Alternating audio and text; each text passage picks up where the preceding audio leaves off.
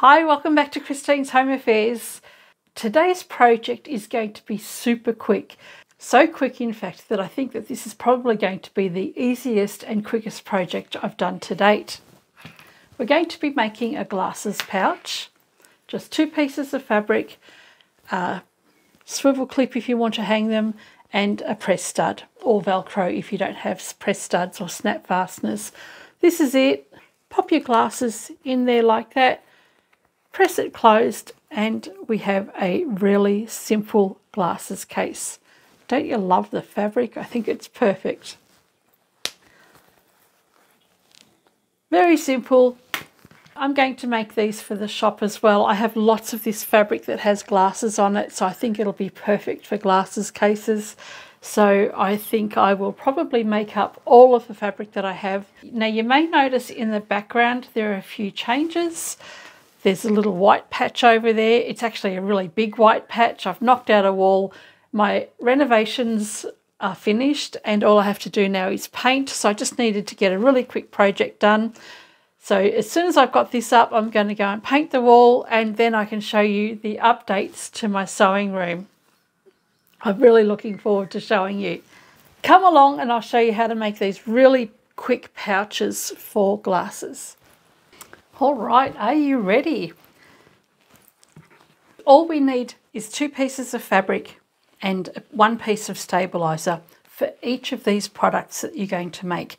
You need a swivel clip, that's optional, and we'll want a little scrap of fabric to make a little hanging tab. This is called Parlan. It's a product that I do sell on my website, but it's a lightweight fusible fleece. You can use anything you like, really, as long as it's not too heavy and bulky. You can use an iron-on interfacing if you wanted to. So I'm using lightweight Parlan or a Pallan. I have taken my 8-inch square and fused the stabilizer to the outer fabric, and I have my lining piece as well.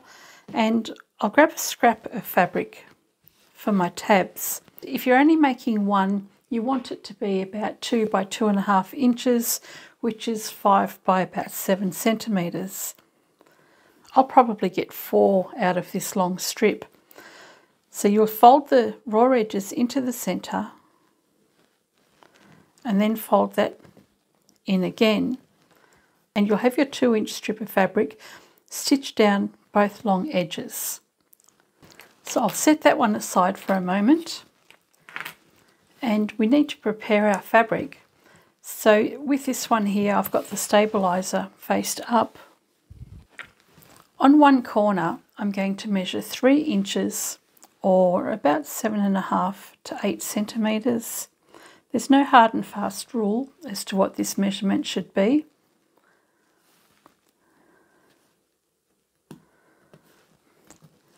And then we're going to create a curve going around there. I have this curve template and it's already got a 3-inch measurement. I can line that up on the side there. And there's my curve. But you can use a plate or a compass or even just draw it freehand.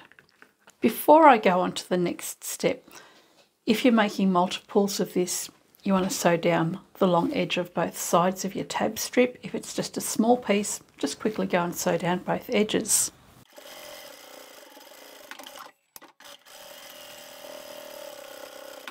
Once you've done that, you can trim it down until you've got about a 2.5 or 6 or 7 centimeter strip and place the tab through your swivel.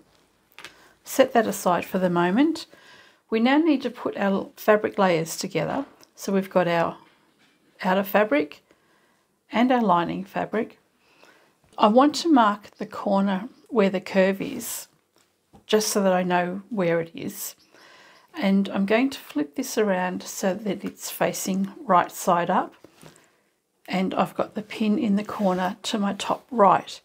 It really doesn't matter which way it goes. It's just, for me, this is easier. Because I'm making a lot of them, I want to make sure I have the opening in the same spot all the time.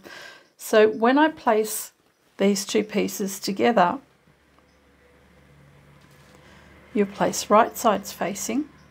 By having my curve on the top right hand corner, my opening on this side, when this pouch is closed, it will fold across like that because I've got the outer fabric faced up, the opening is here, and it'll be much easier to do the top stitching that I need to do later rather than having the opening on the top or the bottom. So if I turn that around, you can see the curve here, and on this side is where I'm leaving my opening. When we sew this together, we're going to start here with a back stitch, come all the way around, keep on going around and leave an opening of about 3 or 4 fingers width. I use the edge of my foot as my stitching guide, which is usually about 6 millimeters or 1/4 of an inch. So I'll run my foot up along the edge of the fabric here. I'm going to treat this line as the edge of the fabric, and I'll stitch in around here and continue on. We'll trim this off later. The other thing you want to do is place the tab in between the layers of fabric. We've got our curved edge here. We're going to have our opening along here. This will fold across like that later on. We're going to place this next to the center. Fold that in half. That's the center of my fabric. So I'm going to place my tab to the inside. And I'll place that just to the right of that center marking. We can take that to the machine and sew it in place. Remember, start here with a back stitch, go around, follow this as your guideline, keep on going, finish here with a back stitch and leave that open. So I'll start here with the back stitch.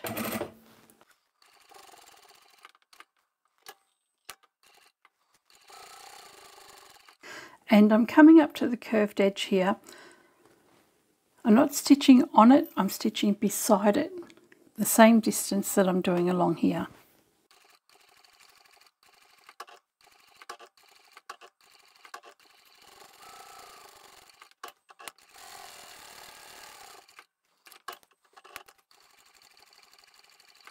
And I'll back stitch here. And I've left an opening of about 3 to 4 fingers width. Let's clip the corners. And we can also trim the curve really close to the edge. Let's turn this the right way out. We're almost finished, you know. Once you've turned it the right way out, fold the edges of the opening to the inside, and you can go and press this so that it sits nice and flat. And you can see what I meant by having the outer fabric faced up with a curve on the right hand side and the opening on this side here. Shortly we'll be folding this over, and this is the opening that we're going to be closing up. Now we're going to do a top stitch from this corner here, come up around the curve and just down until it starts to straighten up. So just along the top and around the curve.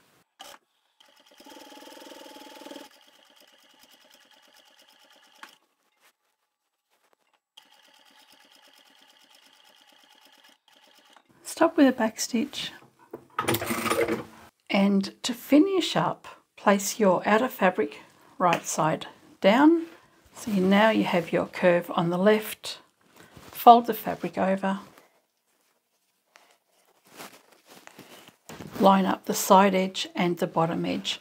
So this is where our little opening is underneath here. We're going to now top stitch from this corner here all the way down. You'll meet up with the top stitching on this side. Keep on going down to the corner and across the bottom there. And then all we need to do is put a snap on.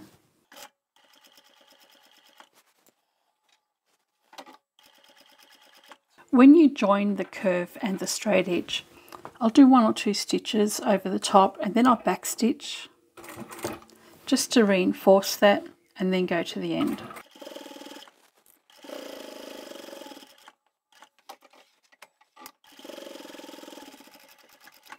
So with that sewn up, we can now put our little plastic snap on. So we'll need 2 end caps and an innie and an outie to put the snaps together. To determine where you want the snap, you can pop a pair of glasses in there and seat the fabric down neatly, and then just make a decision as to where you want the snap. I'm going to go in line diagonally, come down to about here. My glasses are neatly inside there, and with an awl I'm going to poke a hole through all the layers of the fabric. And if you need a measurement, I better pop my glasses on so I can see. I've marked a hole 1/2 inch or 1.5 centimetres in from the curved edge on that diagonal.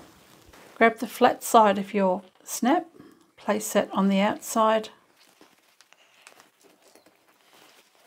pop one of your bits to the other side, and then we'll grab the other flat cap and put that on the outside at the back,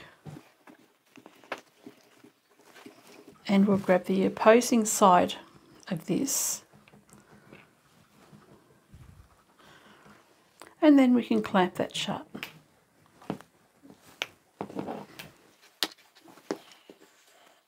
And there we have the quickest little glasses case you could probably ever make. Easy. I have to show you where Coco sits. Hey Coco. Coco, look at Mummy. Say hello. Since remodelling my room, I've been able to find a space for Coco to sit, so when I'm not using my overlocker, she's got her little bed underneath there.